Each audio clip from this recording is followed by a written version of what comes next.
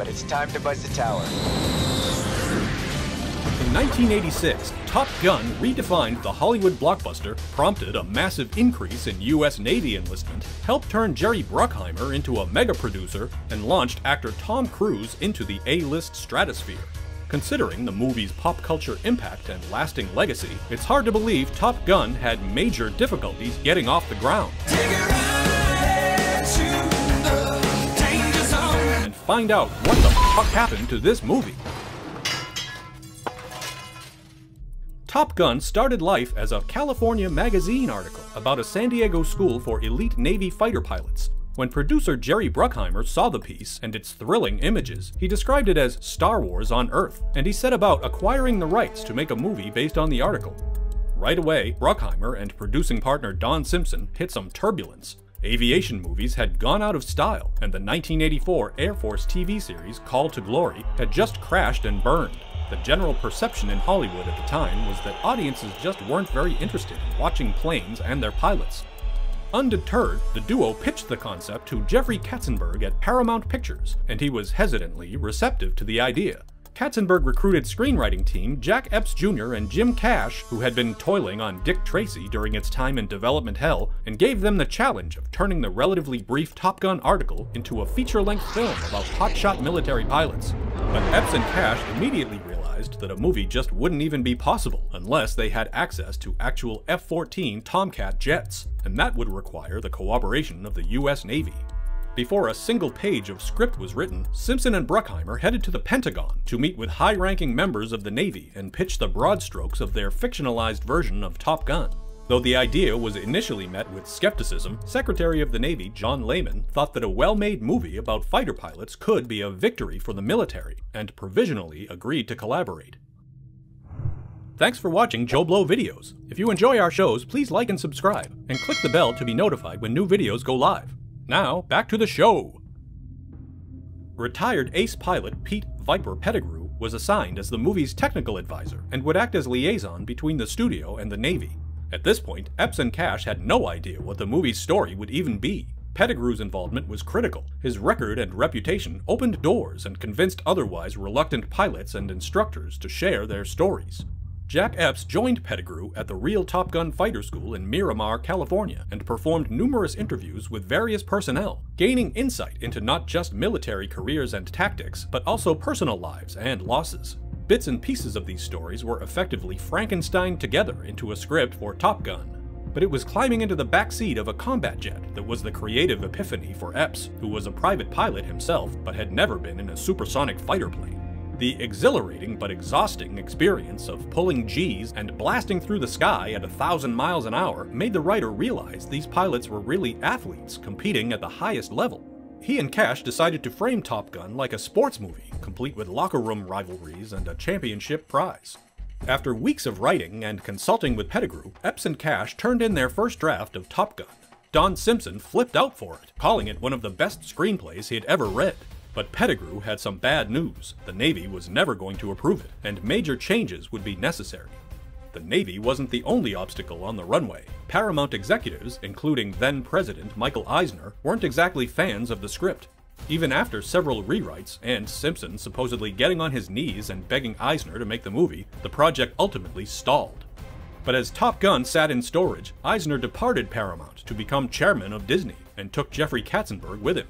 Incoming Paramount head Ned Tannen needed new material for the studio, and soon after hearing the pitch for Top Gun, he gave the producers approval to make the movie with a budget of $14 million. For the lead role of cocky pilot Pete "Maverick" Mitchell, the writers had only ever thought of Tom Cruise, after seeing the actor in All the Right Moves. Bruckheimer and Simpson also anticipated Cruise was the next big star, and by that point they could not envision anyone else in the part. The only problem was, the actor was not particularly interested. Cruise had just finished shooting Ridley Scott's ambitious fantasy, Legend. He had recently ended a relationship with risky business co-star Rebecca De Mornay, and he was busy traveling the country and wasn't keen on committing to any major new projects. But Bruckheimer knew that Cruise was an adrenaline junkie. Even back then, he felt the need for speed. The producer thought Cruise might be convinced to star in the movie if he could just get the actor into a fighter jet, and arranged for him to fly with the Blue Angels in California. Sure enough, zipping through the skies and hitting 4G turns was exactly the kind of persuasion that Cruise needed. There was a catch, of course. Cruise's agent wanted $1 million for his participation, which at the time was a cool chunk of change for a young actor with a single big success to his name. The producers flinched at the price tag and called the casting director asking for alternatives, but when she honestly couldn't think of anyone better suited for the part, Cruise got his first of many substantial paychecks. To direct the movie, Simpson and Bruckheimer went to Tony Scott, brother of Ridley. Scott was considered an unusual choice, as his only other feature, the 1983 David Bowie horror thriller The Hunger, had not exactly been well received, although the producers appreciated its atmosphere. But it was Scott's stylish advertising work that had really caught their eye, particularly a Saab commercial featuring a car racing a fighter jet. The director initially envisioned Top Gun to be something darker, like Apocalypse Now on an aircraft carrier, but he soon saw the potential of a popcorn movie about the rock stars of the skies. When it came time for casting, Scott was inspired by a Bruce Weber photo book of male models for the look of the characters. The project, unsurprisingly, became a hot Hollywood property for young up-and-coming actors. Val Kilmer was initially not interested, but was convinced by Scott to play Iceman, the meticulous contrast to Cruise's impulsive Maverick. Revenge of the Nerds co-star Anthony Edwards landed the role of Maverick's lovable radar officer, Goose. Other flight suits would be filled by Barry Tubb, Whip Hubley, Rick Rossovich, and Tim Robbins, with naval authority figures played by Michael Ironside, James Tolkien, and Tom Skerritt. For the movie's love interest, Charlie Blackwood, many actresses were considered, including Linda Fiorentino, Ali Sheedy, and Meg Ryan, who would instead get the smaller role of Goose's charming wife. The part of Charlie went to theater actor Kelly McGillis, who had made an impression with her recent work in the Harrison Ford thriller Witness. Scott felt she had the emotional maturity to believably match wits with the charismatic but egotistical pilots of Top Gun. But while the casting process had been relatively painless, the production itself would be a constant dogfight between the filmmakers and the Navy, who were extremely protective of the real Top Gun program and how it would be presented to mass audiences. Early drafts of the script had Charlie as an enlisted officer, but the Navy rejected this forbidden fraternization. The character was then changed to a civilian contractor, who ended up being based on an actual civilian specialist the filmmakers had met at Miramar. Another point of contention was the fate of Goose, who was originally going to perish in a mid-air collision, one of several accidents the movie planned to include. But the Navy would approve only one flight mishap, and it had to be a single plane. This led to the scene of Maverick going into a flat spin after traveling through another plane's jet wash, and Goose fatally ejecting into the canopy, all of which was based on real aerodynamics and a true story Pettigrew had shared. Another moment of unreality that incensed the Navy was the briefing scene. From Charlie's seamed stockings to Wolfman's taboo cowboy hat to the meeting taking place in a wide-open hangar rather than a more practical lecture room.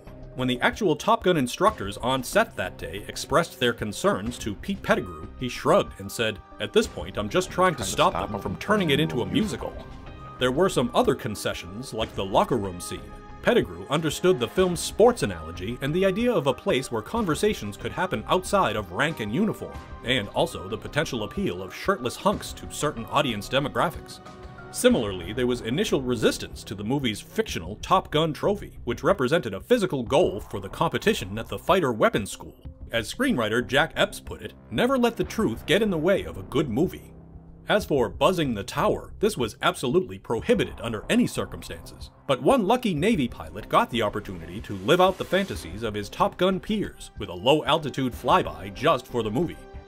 Before filming even started, Bruckheimer had sent the script to Axel F composer Harold Faltermeyer, asking him for an anthem, which he put together without seeing a frame of footage. Scott would play Faltermeyer's theme song on the set to establish tone and pump up the cast. To prepare for the shoot, the actors went through a 4-day pilot survival training course at Miramar. The production itself was broken into 3 stages, starting with all the dramatic scenes on the ground, filmed in and around San Diego. Cruise, who was feeling the pressure of headlining a major studio movie, took a method approach and stayed separate from the other actors, particularly his on-screen rival Val Kilmer, who often partied with his fellow film pilots. During this early phase, Tony Scott was constantly under threat of dismissal by the studio for his vision, from McGillis's wardrobe and glamorous makeup to the excessive time spent filming the now iconic volleyball scene, which the director once jokingly called soft porn. Scott later commented that he basically got fired from the movie several times, but just kept filming anyway. McGillis herself was also nearly on the chopping block when studio executives saw dailies and weren't convinced of her chemistry with Cruise. Editor Billy Weber quickly assembled the dinner scene to help the producers assure the studio of her appeal, rather than recast and reshoot all her completed footage. From there, the production headed to the aircraft carrier USS Enterprise, which presented other difficulties. In addition to being an incredibly noisy environment for the director to communicate with his cast and crew, the carrier was engaged in actual operations at the time, and the production was essentially just along for the ride to capture whatever footage they could. At one point, Scott was shooting a critical scene at magic hour when the captain began turning the ship, losing the director's perfect natural lighting. Scott asked how much it would cost to change course, and wrote a personal check for $25,000 to get the captain to turn around for a few minutes so Scott could get his shot.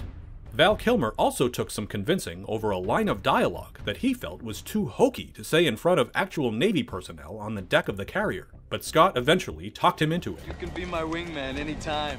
And the Navy wasn't entirely tolerant of the Hollywood flyboys. Rick Rossovich was actually escorted off the vessel before filming was complete after making wisecracks to officers.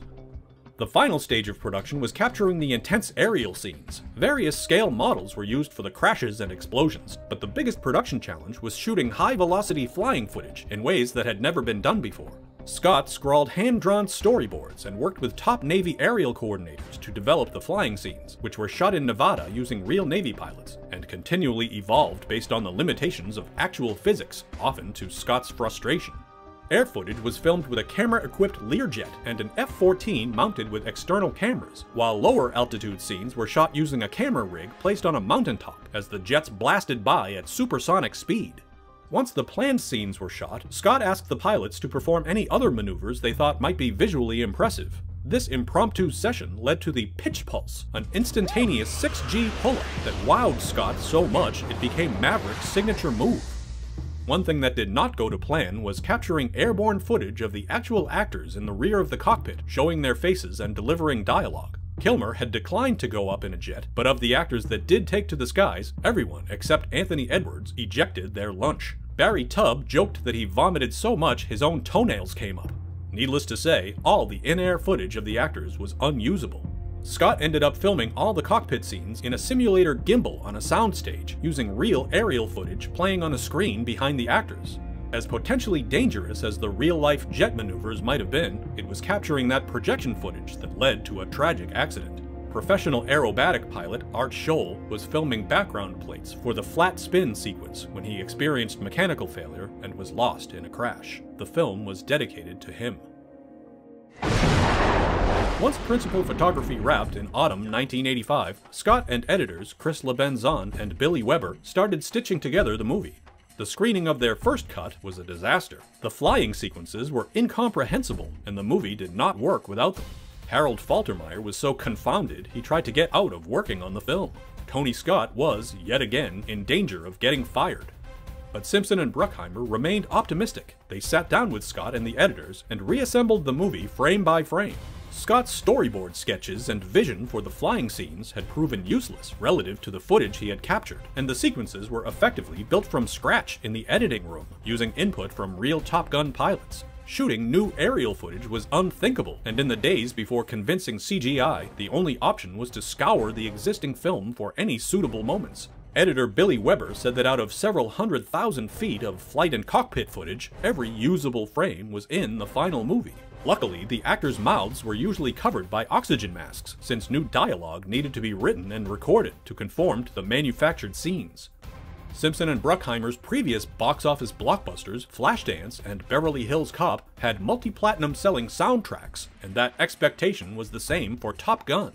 A cut of the movie was screened to a cattle call group of musicians and pop acts to solicit song contributions, resulting in more than 100 submissions for the filmmakers to sort through and select their favorites. Kenny Loggins' song, Playing with the Boys, was used for the infamous volleyball scene, and he was also a last-minute replacement for the band Toto on Danger Zone, which ended up being one of Loggins' biggest hits. While the movie had been shaped into satisfactory form, Paramount still wanted feedback from an actual outside audience and selected Dallas for a screening. Just days before it was scheduled, the Space Shuttle Challenger exploded after takeoff, killing the 7 crew members aboard. As the nation mourned the tragedy, the screening went ahead as planned.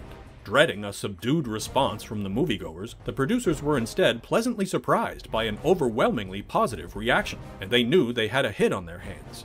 Exhibitor screenings followed, and the feedback was that the movie was exciting, but the romance needed to be stronger. The filmmakers quickly convened to add a couple more scenes. Unfortunately, McGillis's hair had been cut short and returned to her natural color, while Cruise was busy filming Martin Scorsese's The Color of Money with a new, higher hairstyle, and he was only available for 1 day. To circumvent these issues, they put McGillis in a hat and soaked down Cruise's hair for the elevator seduction, and then filmed a quick love scene in shadow. The additional PG-rated passion was swiftly edited into the movie just before the final mix was finished and theatrical prints were cut. In May 1986, Top Gun premiered in New York and San Diego, where the cast and crew were in attendance, along with Navy pilots and top brass, who were not nearly as impressed as the filmmakers and studio. Also vocal in their disappointment were the critics. Although the flying scenes earned praise, Top Gun received brutal reviews that called it clunky, predictable, corny, and jingoistic propaganda. But general audiences didn't care in the slightest. The movie opened in first place at the box office and rapidly became a cultural phenomenon. Sales of bomber jackets and aviator sunglasses skyrocketed. Navy recruitment soared, and thanks to the increased spotlight, the actual Top Gun school was rewarded with new planes and headquarters. Tunes from the soundtrack were omnipresent, and Berlin's ballad, Take My Breath Away, reached #1 on the Billboard charts and won an Oscar for Best Original Song, while Goose and Maverick's awkward barroom rendition prompted a radio resurgence of the Righteous Brothers' You've Lost That Lovin' Feeling. The Top Gun soundtrack ultimately sold over 11 million copies. Top Gun remained in theaters for 10 months, eventually collecting $175 million domestic and over $350 million worldwide, and its home video release was one of the first VHS movies sold at an affordable retail price, eventually moving almost 3 million copies. The movie cemented Tom Cruise's status as an international superstar, and he is now forever associated with the brash character of Maverick. Several other cast members were also launched to stardom. Jerry Bruckheimer, along with Don Simpson until his death in 1996, produced a string of box office smashes and reunited with Tony Scott on 5 more productions. The director sadly took his own life in 2012. Top Gun's energetic style and unapologetic mix of music, militarism, and machismo influenced countless movies and filmmakers. And of course, it's also prompted some interesting discussions and interpretations. It is a story about a man's struggle with his own homosexuality. While the movie does remain distinctly 80s, after more than 3.5 decades, its propulsive aerial sequences are still considered some of the most remarkable ever put on film.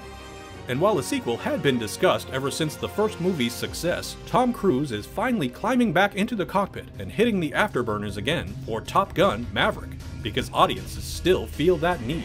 The need for speed.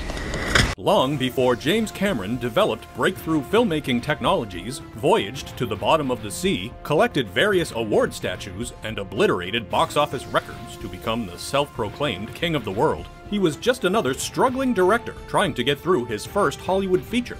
The acclaimed 1984 sci-fi thriller The Terminator launched a franchise and boosted Arnold Schwarzenegger to stardom. But actually making the movie was almost tougher than traveling through time. Come with me if you want to live. And find out what the fuck happened to this movie. James Cameron was a gifted artist from an early age, and in his 20s was inspired by movies like 2001: A Space Odyssey and Star Wars to break into the film business. By the early 1980s, he was applying his artistic talents at B-movie producer Roger Corman's company, working on models, art, and effects for movies like Battle Beyond the Stars, Galaxy of Terror, and Escape from New York. Around this time, Cameron got his first opportunity to direct a feature film on the low-budget sequel Piranha 2: The Spawning, taking over for the first director who was fired by the movie's Italian producer. But after just a few days of further disharmony on the set, Cameron met the same fate as his predecessor. The producer, who Cameron would later refer to as Fuckwit, took over shooting the film, including, perhaps not coincidentally, all the scenes of topless women. After buying his own ticket to Rome to see a rough cut of the very movie he had been dismissed from, Cameron was not especially pleased with the end result, which he later called the stupidest idea in the history of flying piranhas. He tried, unsuccessfully, to have his name removed from the picture, but learned it could not contractually be delivered with an Italian name as director. Much to his dismay, he was stuck with Piranha 2 on his filmography. But there was one benefit from the otherwise miserable experience. While in Italy, broke and alone, Cameron became ill from exhaustion and had a fever dream that gave him one particularly memorable image, a skeletal metallic figure emerging from a fire. That nightmarish vision became the foundation of what would evolve into the Terminator. Once back in Los Angeles, Cameron's idea expanded from a John Carpenter-inspired slasher with sci-fi elements into an elaborate story of a futuristic soldier sent back in time to protect a young woman whose unborn son would eventually play a critical role in saving mankind. The initial outline actually involved a pair of cyborg assassins, with a liquid metal machine dispatched to the past after hero Kyle Reese eliminates the first robotic hitman. Cameron thought he could use a chrome-covered claymation technique and other camera trickery he picked up from his low-cost Corman career to achieve the effects for the liquid villain, but he ultimately streamlined the story to a single standard cybernetic antagonist, at least until years later when the technology caught up with his imagination. After Cameron's agent ridiculed the sci-fi concept and was summarily fired for the dissenting opinion, Cameron found a supporter and collaborator, and future wife and ex-wife, in Gail Ann Hurd, who was also working for Roger Corman at the time. Hurd agreed to produce the film, and Cameron sold her the rights for $1, with the understanding no one else would be allowed to direct. That foresight would prove to be a blessing and a curse. The duo pitched the Terminator around Hollywood as a low-budget guerrilla-style production. Studios were interested in the strong sci-fi script, but not the unproven director attached. After so many rejections, eventually they wound up at Orion Pictures, where another pair of Corman alumni, Barbara Boyle and Francis Dole, championed the project. Orion chief Mike Medavoy agreed to distribute the movie, but only if they could secure financing elsewhere. Early on, Cameron had already selected his Terminator. During his brief time on Piranha 2, he had befriended star Lance Henriksen and asked him to play the title role, even using the actor's likeness for concept art. Cameron initially pictured his cyborg killer as lean and average-looking, yet secretly dangerous, as befitting an infiltration unit. When it came time to approach Hemdale Film Corporation for funding, Cameron sent Henriksen to the office dressed in a leather coat and boots, with metal teeth and makeup gashes on his face. After Henriksen kicked in the door and sat staring wordlessly for several minutes, Cameron entered and delivered his enthusiastic pitch to the company executive. The combination worked, and by late 1982, Cameron had $6 million to make his vision a reality. Of course, as we all know, Henriksen would not get to play the Terminator. Mike Medavoy had become fascinated by bodybuilder-turned-actor Arnold Schwarzenegger and wanted him for the movie, but in the role of time-tossed soldier Kyle Reese. Medavoy thought the Terminator should be played by O.J. Simpson.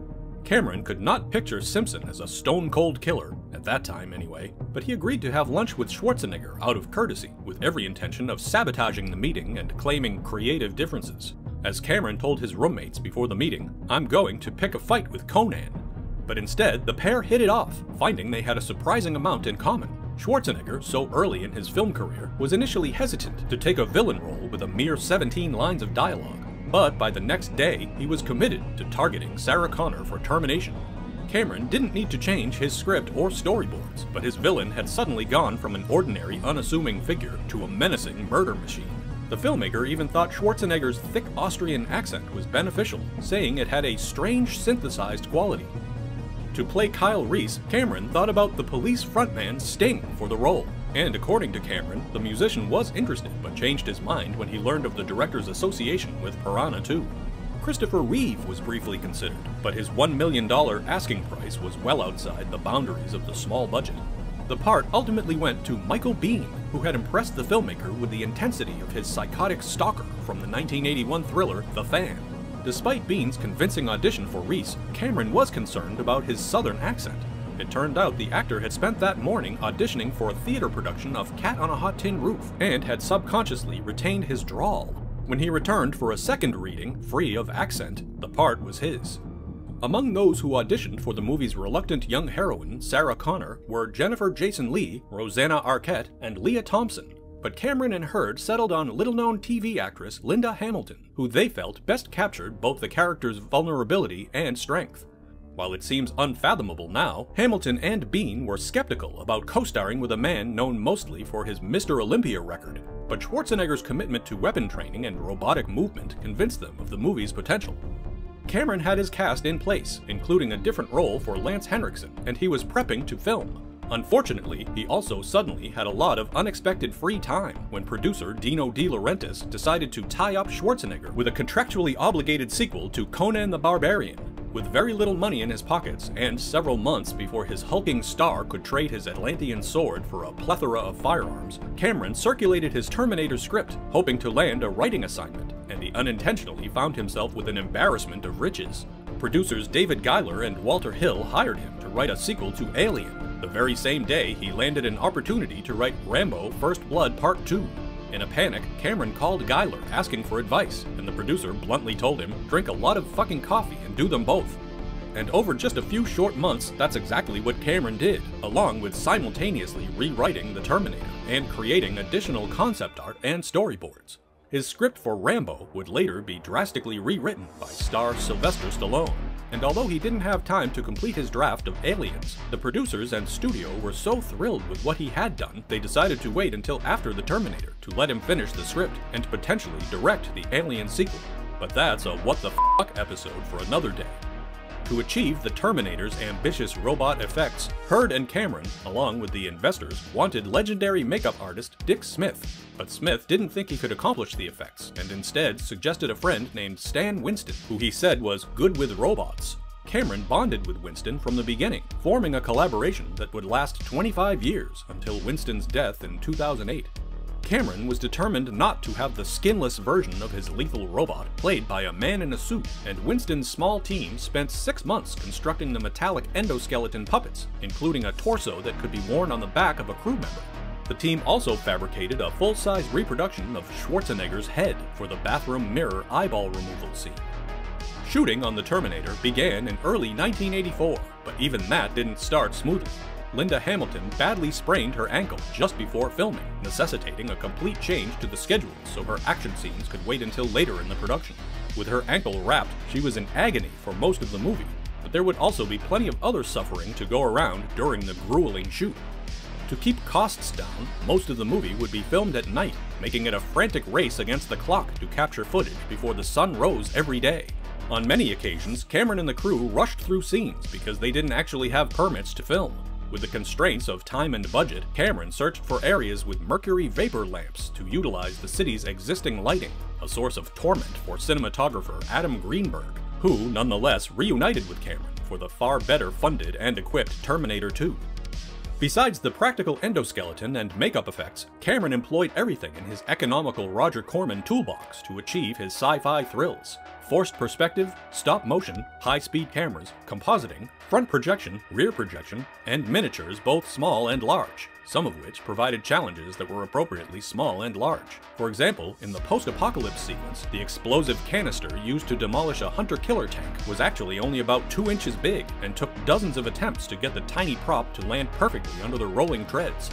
On the other end of the size spectrum, for the movie's climactic fuel truck explosion, Cameron had initially wanted to blow up a real vehicle on the street, but unfortunately he had already captured the footage of the chase and burning wreckage near the police armory in downtown LA, and a giant fireball in such close proximity to ammunition and fuel could be catastrophic.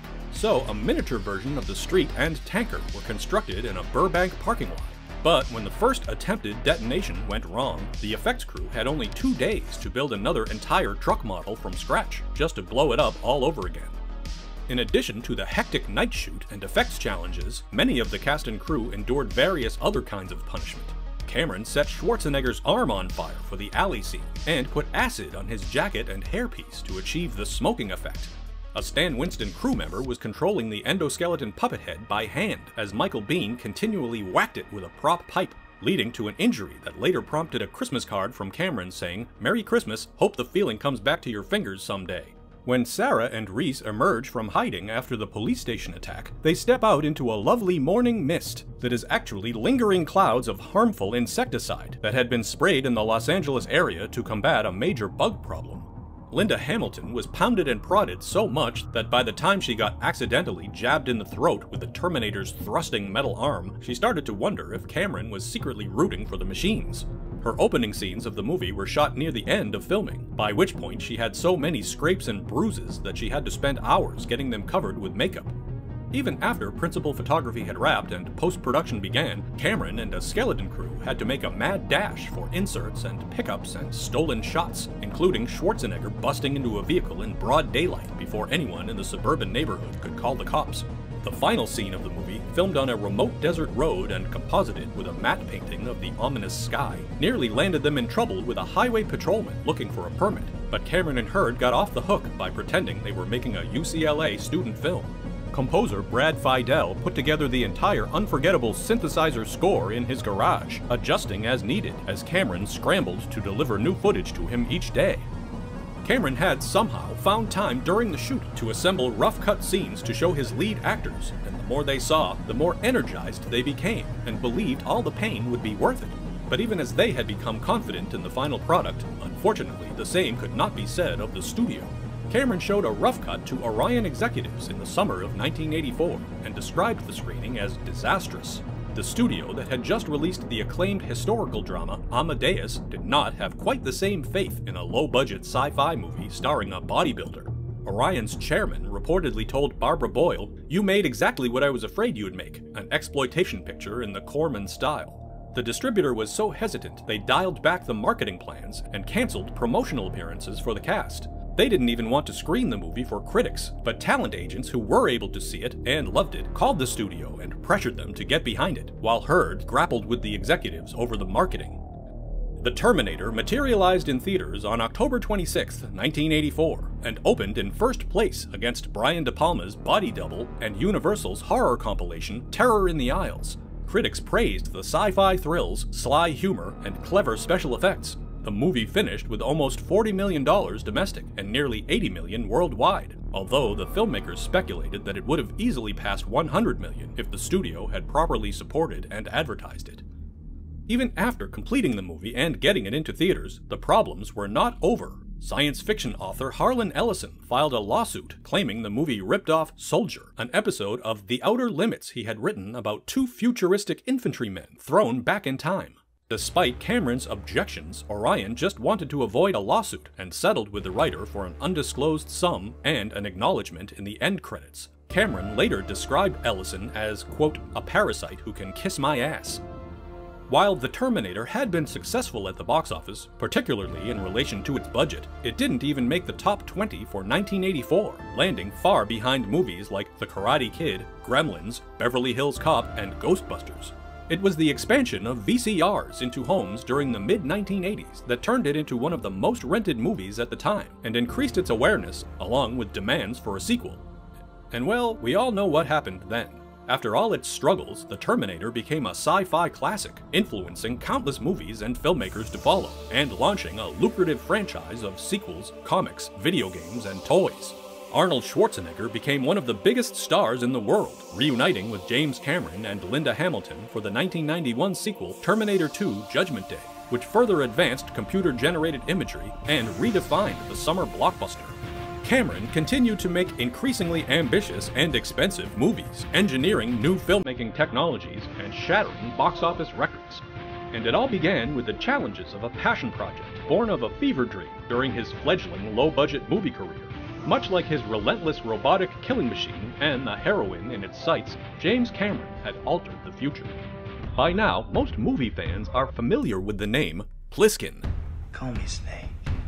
Genre master John Carpenter's 1981 sci-fi action thriller Escape from New York is rightfully considered a classic, with an iconic anti-hero that successfully separated star Kurt Russell from his Disney kid persona. And like so many of the entries in John Carpenter's career, it was also not an easy movie to make, with a long and grueling night shoot, and all the challenges of trying to replicate a future New York City on a modest budget. Take a trip to the burned-out Big Apple and find out what the f*** happened to this movie.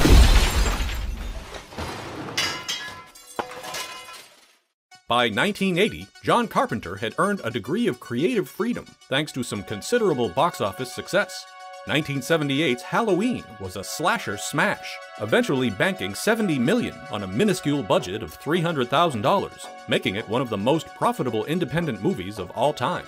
After a brief detour to television with Elvis, featuring Kurt Russell as the king of rock and roll, Carpenter had another horror hit with The Fog. which rolled into theaters collecting $21 million on an investment of around $1 million.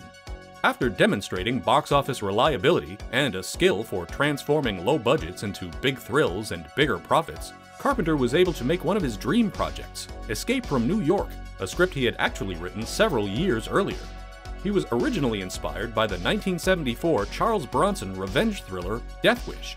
Not so much the concept of a civilian taking the law into their own hands, but in how the movie depicted New York as a kind of gang-infested jungle, and he wanted to apply that to a science fiction setting.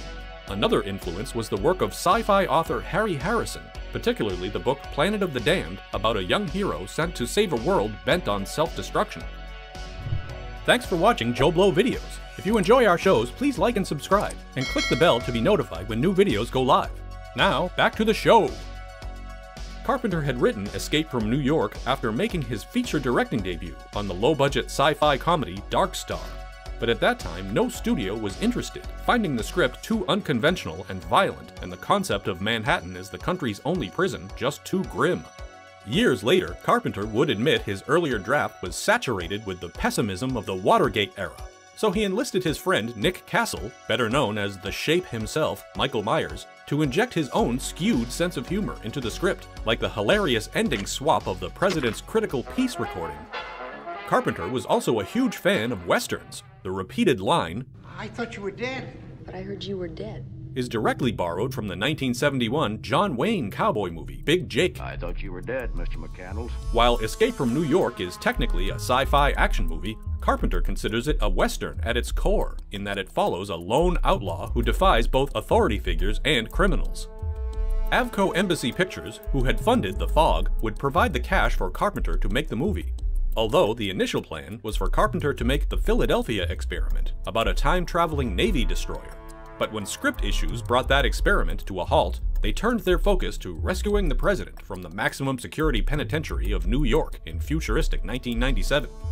With around $6 million to work with, Carpenter united with other past collaborators like producers Deborah Hill and Larry Franco, and cinematographer Dean Cundy. Halloween's Dr. Loomis, Donald Pleasance, would play the captured president. President of what? Described as an unholy union of Ronald Reagan and Margaret Thatcher. Adrienne Barbeau, who was Carpenter's wife at the time, would appear as Maggie, the girlfriend of Harry Dean Stanton's valued engineer-convict Brain, a role originally cast with Warren Oates before he became ill. Other minor parts would be filled with Carpenter regulars Tom Atkins, Charles Cyphers, and George Buck Flower. To play the lead role of S.D. Snake Plissken, decorated World War III veteran turned career criminal, the studio wanted an established screen tough guy like Charles Bronson, Chuck Norris, or Clint Eastwood, all of whom Carpenter considered too old.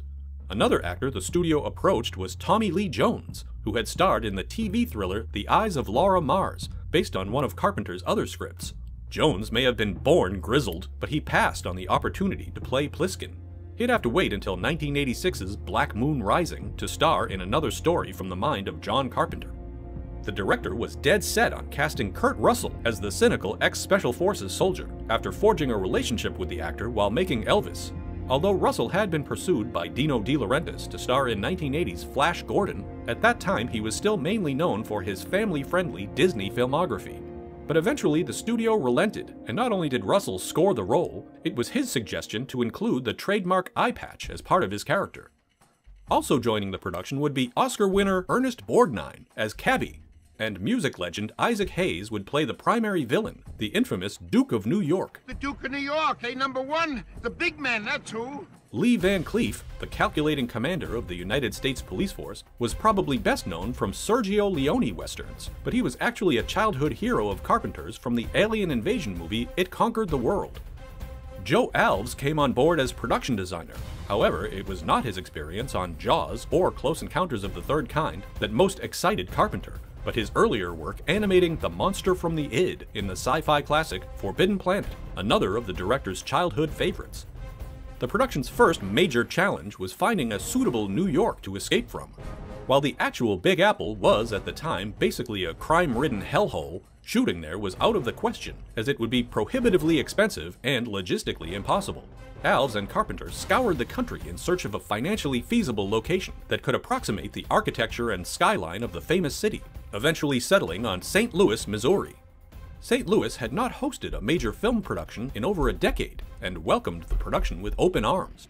A severe fire had gutted several blocks of prime urban real estate, making it the perfect location for the movie's decaying metropolis. City officials essentially gave the production free rein to turn off streetlights, set fires, and shut down up to 10 blocks at a time to transform it into the ruins of 1997 Manhattan. For the remains of the president's crashed plane, Alves was visiting an airplane graveyard in Arizona, searching for the movie's Air Force One, when he was told of a decommissioned DC-8 jet that was conveniently for sale back in St. Louis. After purchasing the plane, his crew cut off the sections they needed for the scene and moved them to a vacant downtown lot under cover of night, skipping the whole pesky permit process. St. Louis also happened to have a deserted railway station that could serve as the movie's version of New York's Grand Central, complete with a derelict train. The location was in such rough condition, Carpenter and Alves didn't even have to dress it up to make it seem sufficiently post-apocalyptic. For the movie's fictional 69th Street Bridge, the mined expanse where the climactic pursuit takes place, St. Louis's abandoned Old Chain of Rocks Bridge was used after the production purchased it from the government for $1. Alves built a fake wall on one side where the president would make his escape. Although it was obviously a bargain, the bridge itself proved dangerous as it was literally falling apart and had a strict weight limit for equipment. Crew members occasionally found themselves stepping right through the crumbling ground. Filming on Escape from New York began during a humid August heatwave, with some nights hitting 100 degrees, so hot the asphalt was melting. Swarms of insects tormented the cast and crew as they filmed near the Mississippi River. The shoot that had been planned for 3 weeks would stretch past 50 days, exhausting everyone on the production. Barbeau constantly pumped Carpenter full of vitamins and herbal remedies to try and help maintain his energy levels during the rigorous shoot. Carpenter later commented that after going from dusk till dawn for 2.5 months, it started to feel like he'd never see the sun again. Kurt Russell also recalled one time he was preparing for a scene alone and came across a group of tough characters, exactly the type you might find in a desolate city neighborhood at 1 a.m. Fortunately, he was in the full Pliskin costume, complete with submachine gun, which was apparently intimidating enough to prevent any hostilities. The star would instead experience hostilities when filming the gladiator clash after he's captured by the Duke. For Snake's gargantuan opponent, a professional wrestler named Ox Baker was hired. Unfortunately, Baker had never worked on a movie before, and both Russell and his longtime stunt double, Dick Warlock, found themselves legitimately trying to dodge and deflect blows from the towering adversary. After one particularly savage take, Russell asked Baker to dial it down a notch, and rapped him on the groin just to show he meant business, which achieved the desired effect. Russell would also get his revenge with the killing blow, a stunt performed with an actual spiked baseball bat, which is about as old-school analog as it gets. Baker had a thick pad on the back of his head that Russell would have to accurately strike, which, understandably, made the large man quite nervous. But luckily, Snake's lack of depth perception was not an issue, and he safely nailed the target. As with Russell taking ownership of Pliskin's appearance and gruff Eastwoody personality, Carpenter allowed the cast to get creative with their characters, expanding on them as they saw fit. Isaac Hayes came up with a facial twitch that only occurs when dealing with Snake. It was Donald Pleasance's idea to wear a long blonde wig as part of his humiliation while captive. Actor Frank Doubleday, who plays freaky henchman Romero, added the wild hair and pointy teeth on his own. The backstory of Maggie's long silver fingernails was that she used polished and sharpened tin to turn her hands into lethal weapons. Sadly, she never gets an opportunity to demonstrate this in the movie, and instead is mostly seen blasting thugs with Snake's Smith & Wesson. However, Carpenter's flexibility and spirit of collaboration did not extend to the dialogue. In that aspect, the director was a stickler for the written word. Harry Dean Stanton had a habit of improvising, which proved a source of occasional frustration for Carpenter. For the musical sequence, Carpenter and Nick Castle initially wanted the chorus line to perform the Ethel Merman staple "Everything's Coming Up Roses," but couldn't secure the song rights, so they substituted a jaunty, if morbid, tune about coming to the prison of New York. Nick Castle did the choreography for the performers, while Carpenter himself led the band, joined by Dean Cundy and several other crew members. While most of the movie's New York was portrayed by St. Louis, one brief scene was shot on location, and that would also prove to be a challenge. Carpenter needed to capture Liberty Island, the headquarters of the movie's fictional militaristic police force. The city was initially hesitant due to security concerns after a terrorist bombing at the site just a few months prior. There was also some resistance to the idea of New York as a vicious penitentiary. But the city eventually gave permission for the helicopters flying past the Statue of Liberty, a sequence Carpenter and editor Todd Ramsey cleverly stitched together with the expanded outdoor set filmed at the Sepulveda Dam in Los Angeles. The movie would require impressive visual effects to create a believable world, but in a post-Star Wars Hollywood, finding a talented team with a reasonable rate was a struggle. Not only were the established facilities outrageously expensive, but Carpenter also discovered they had inflated egos and considered themselves celebrities, which led to some unpleasant encounters. To realize his ambitious vision under his creative direction and budgetary limitations, Carpenter ultimately selected famously frugal producer Roger Corman and the economical expertise at his New World Pictures, where a young James Cameron was working. Carpenter was impressed by what they had accomplished with very little money on the sci-fi B-movie Battle Beyond the Stars. The New World visual effects team constructed a convincing scale model of Lower Manhattan and various size miniatures of the Gullfire glider as it approached and landed on the roof of the World Trade Center.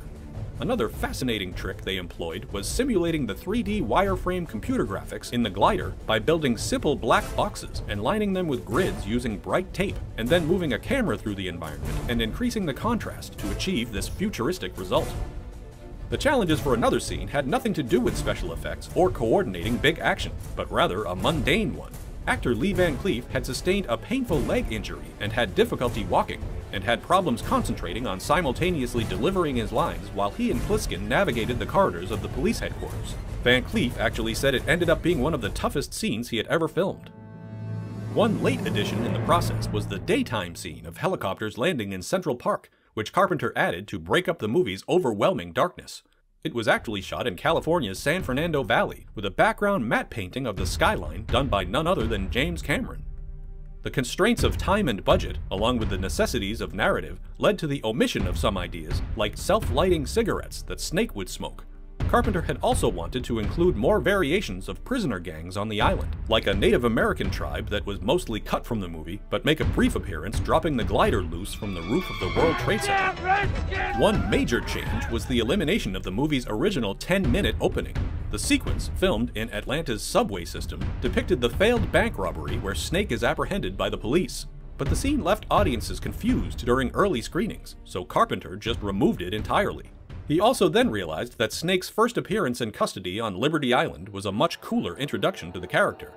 As a way to familiarize viewers with the movie's setting, a new opening animation detailing the history of the alternate future was added. This also provided another opportunity for the involvement of Carpenter's Halloween survivor Jamie Lee Curtis, who narrates the intro in addition to voicing the announcements in the police HQ. Another scene that required clarification was the death of Maggie, whose fate on the bridge seemed unclear to one particular early audience member who happened to be a teenage J.J. Abrams. So Carpenter and Barbeau added an extra scene of her lying on the ground, drenched with fake blood, which they filmed in the driveway of their home. While Carpenter had scored his previous movies himself, for Escape from New York, he teamed with sound designer Alan Howarth, who had previously worked with editor Doug Ramsey on Star Trek: The Motion Picture. While they incorporated Carpenter's distinct synth sound, they also used one of the first drum machines ever made. The pair would collaborate on most of Carpenter's future films. Escape from New York opened in theaters on July 10, 1981. Over that summer, it collected more than $25 million to become John Carpenter's third consecutive box office success. Critics also appreciated the movie's ingenuity, atmosphere, and thrills, and a leading man playing against type. All of the challenges bringing Carpenter's R-rated high concept to screens had paid off. And like so many of Carpenter's films, it would go on to have an enduring legacy, influencing countless other movies, stories, and games like Metal Gear Solid. In fact, its influence on the 2012 Guy Pearce thriller Lockout was so blatant that Carpenter successfully sued Luc Besson and production company Europa Corp for plagiarism and collected $500,000. Snake Plissken became one of the most instantly recognizable genre characters in history, and arguably Kurt Russell's most famous role. The director and star would reunite 3 more times, including another similar experience for Snake with 1996's Escape from LA, nearly as much a remake as it is a sequel. Some plans for the character's continuing chronicles never came to pass, including a cancelled TV series, video game, and anime sequel, and so far his adventures have only continued in the pages of comics. A remake of Escape from New York has kicked around Hollywood for nearly 2 decades, passing through the hands of directors like Len Wiseman, Breck Eisner, and Robert Rodriguez, with The Invisible Man remaker Lee Whannell the most recent name involved. Actors who have been attached or rumored for the new Snake over the years include Gerard Butler, Josh Brolin, Jon Bernthal, and Jeremy Renner. One guy who does not want the job is Kurt's own son, Wyatt Russell. Despite his family connection and resemblance, the actor has made it very clear that he has no intent or interest in inheriting the eye patch. And he does have a good point, after all. There's only one Snake. The name's Pliskin. Let us know your thoughts. Leave a comment in the comments, and thanks for watching.